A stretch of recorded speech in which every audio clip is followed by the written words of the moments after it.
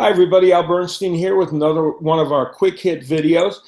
In this one, I'm going to talk about the fight this weekend in which Andre Ward, one of the best pound-for-pound fighters in the world today, comes back to the ring after almost a year-and-a-half layoff to take on Paul Smith, who is a contender from Great Britain, 32-year-old.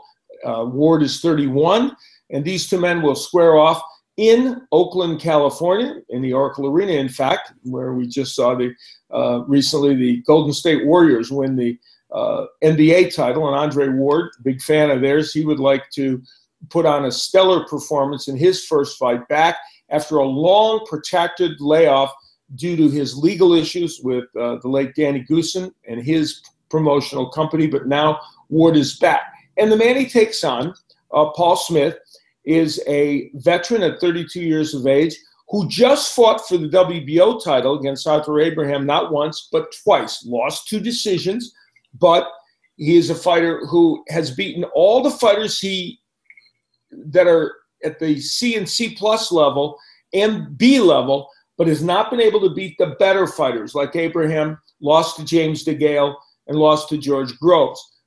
But he takes on Andre Ward, hoping to catch Ward at a time when Ward suffers from ring rust and maybe isn't at his best. Now, as for Ward, we'll take a look at the tail of the tape, and that'll tell us more about this matchup.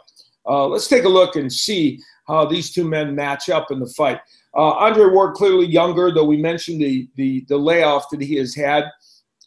And many of the numbers very similar in terms of the physical layout of these two men. Ward with a little bit of a height advantage. And so when you look at the actual numbers, they're very similar. And Paul Smith is physically a match for Andre Ward. The problem, of course, is Ward is on another level in terms of his skill set. Now, how much of that skill set will be eroded a little bit by the fact that he has been off? And in fact, it's not just that he's been off this year and a half. He only fought 1 time in the previous 12 months before that. So he has really been one of the most inactive fighters in boxing. He hopes to remedy that by getting this fight under his belt, winning, he hopes, and then moving on. Now, where will he move on to? It's a good question. This fight is at 172 pounds, a catchweight. Normally, Ward would fight at super middleweight at 168 pounds. And he has said the 172 just seemed like a good idea with everyone concerned, trainer Virgil Hunter, all his brain trust. And they did it, I think, for a variety of reasons. One, to not make him get down to 168 for this fight. And secondly, kind of start to test the waters of how he feels at a slightly higher weight class. Because while at 168 pounds, there may not be that many appealing matches, although Gennady Golovkin would be one.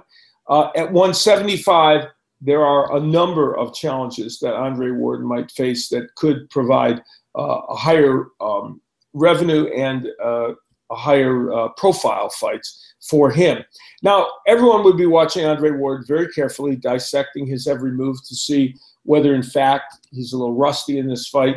Some have denigrated the choice of Paul Smith as an opponent. I'm not one of those. This is a fight he's coming back after a year-and-a-half layoff, and Paul Smith just fought for a version of the super middleweight title twice and is a solid fighter. So there is nothing inappropriate about the choice of opponents. And I think we're actually going to get a little bit of an idea of where Andre Ward is at. If Andre Ward can get back to where he was when he was more active in the sport, now especially, there's an opportunity for him, I think, to stamp himself as one of the best, if not the best, pound-for-pound fighters in the world today. But first, he has to beat Paul Smith and show us that he can get back to top form. That's what he hopes to do this weekend in Oakland, California. And for Andre Ward, a very important weekend, a fight that will be broadcast on BET television. And my pal Barry Tompkins, along with Kevin Kelly, former world champion, will be doing the broadcasting. And it'll be a fight well worth looking at because we'll want to see how Andre Ward proceeds as he comes back into the sport. Most people know that I am a big believer in his skill set and I think he's a spectacular fighter.